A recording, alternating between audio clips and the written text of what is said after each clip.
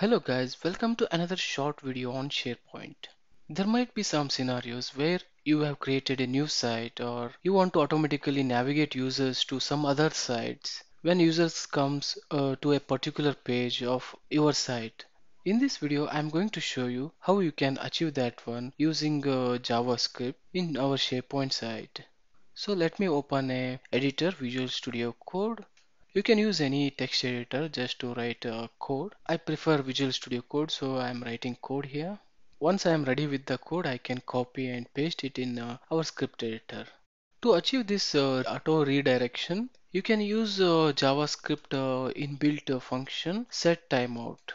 As we are writing JavaScript code, first we need to have JavaScript open and end tag. Within this one, we are going to write our logic. We can use the JavaScript set timeout function. So this is inbuilt function using which we can create a auto redirection function. It accepts two parameters. First one is function name. So I'm just giving function name as function name. And the second parameter is a time. It is in a millisecond. So 5000 means 5000 milliseconds means 5 seconds.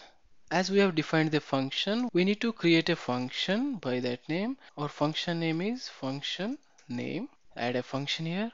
For that one, you can use JavaScript code, that is window.location is equals to, within double quotation mark, you need to specify the location or site to which you want to redirect.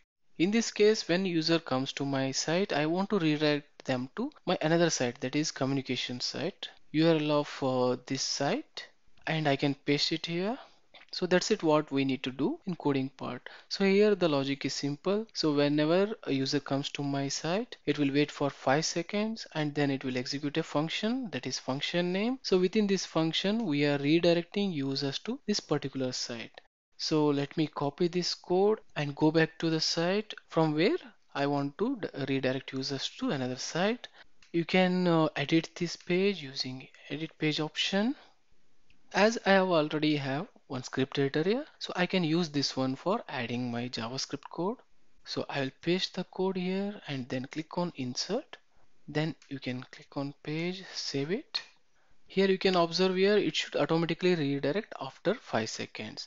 You can see here automatically it is redirecting to communication site. So now whenever user comes to this page, automatically it will redirect users to my communication site after 5 seconds. So that's it guys for this video.